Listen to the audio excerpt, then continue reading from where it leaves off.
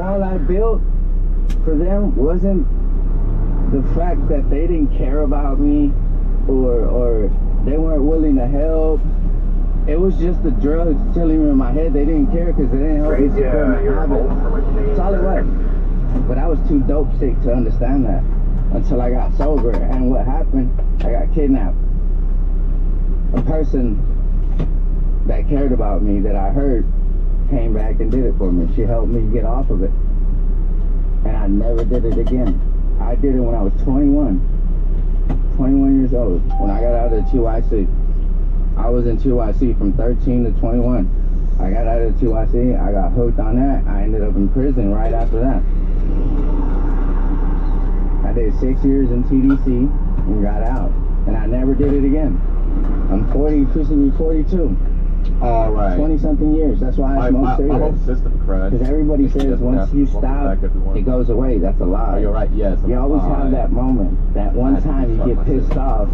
You feel some type of way. You feel at your lowest. And that's the first thing you go to.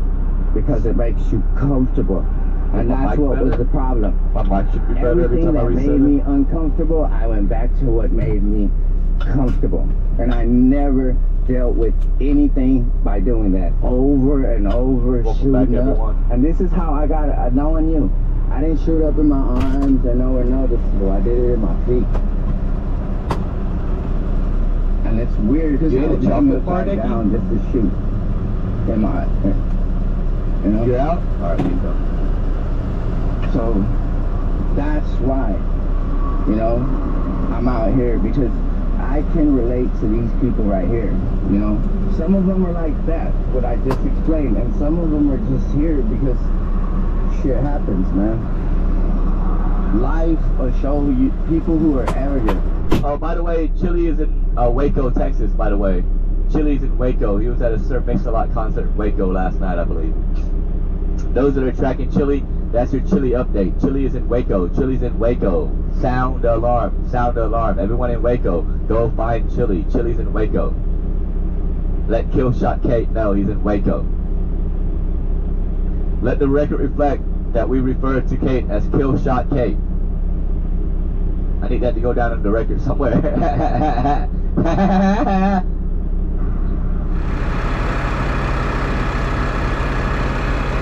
Beautiful. 10 loads? Yeah, is that your sheet says? Yep. Yep.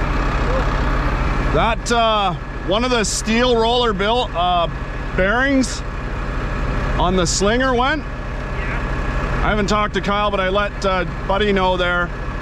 He said they used the last one on the other truck or something, so I gotta get a hold of Kyle and get one ordered. For the belt?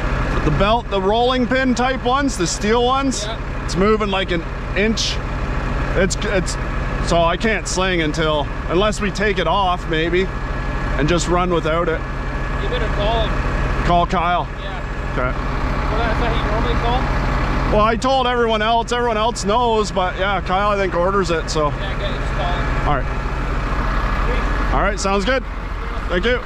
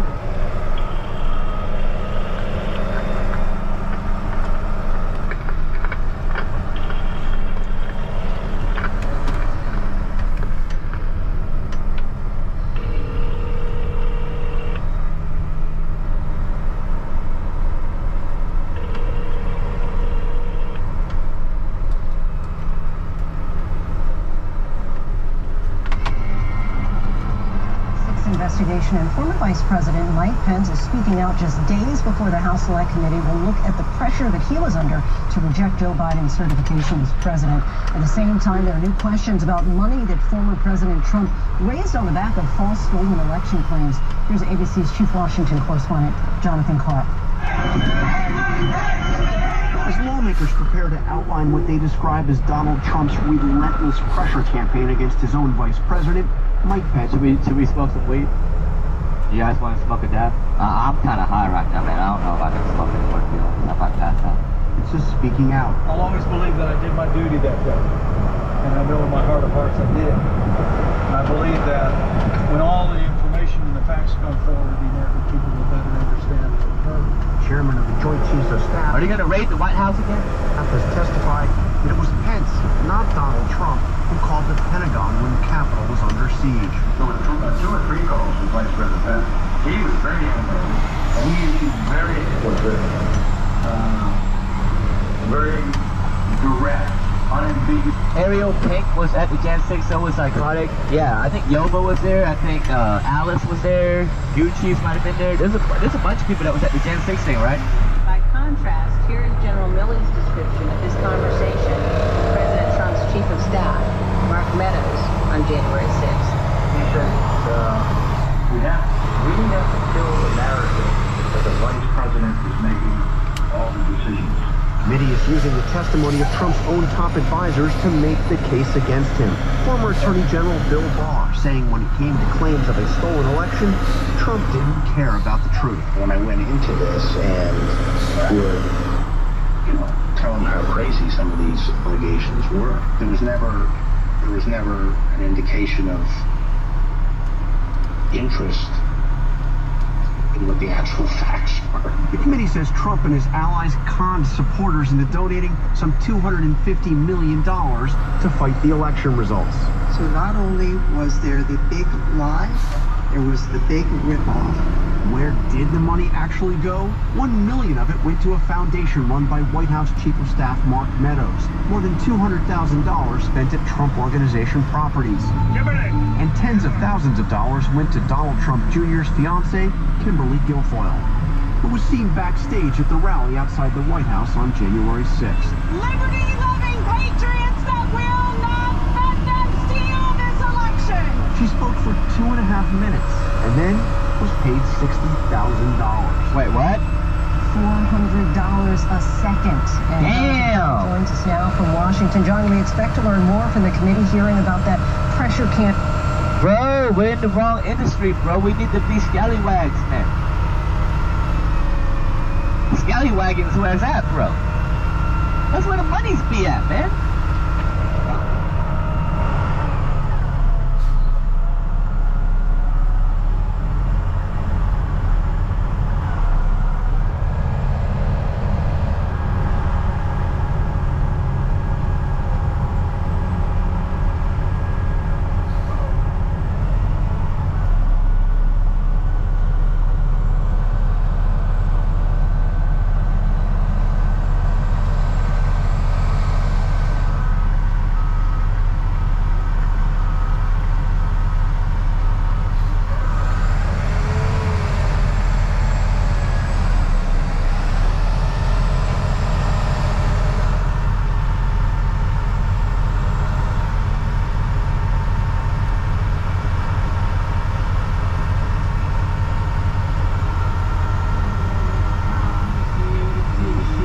Bloody sweaters all over the fucking people, the beers, and they wanna wet their whistle so they can talk shit. Don't get to drinking so you can get a big hit.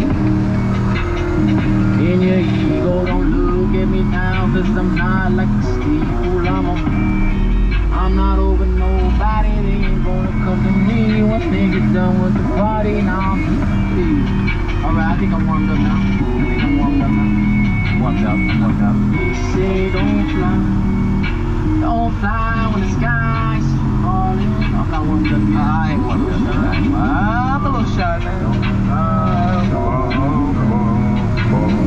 They say don't fly when you're falling down, when you're hurting. Don't try to be around. Try to be around. Yeah, okay, I'm tired of holding back on y'all. I'm tired of playing slack on y'all. I'm tired of moving, tired of doing. I'm tired.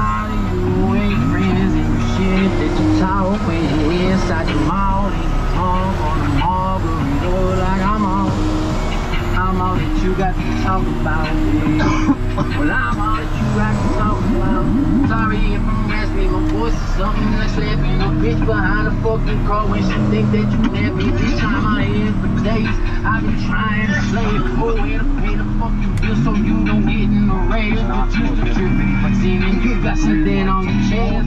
You've been moving around with some people, now you get laid.